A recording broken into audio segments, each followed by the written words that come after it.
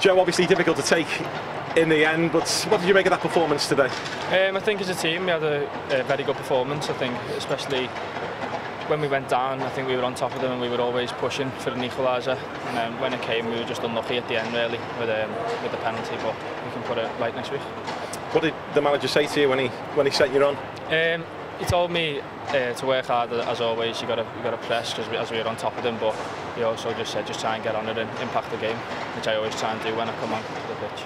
Yeah, because you made that impact against Wolves, didn't you, at Ellen Road back in October. To score though, and to score at a place like this, how does that feel? It was, now I can't remember it, but at the time I felt unbelievable when I looked up and seen all the fans going crazy. It was just, I can't really explain how I felt. It was just unbelievable.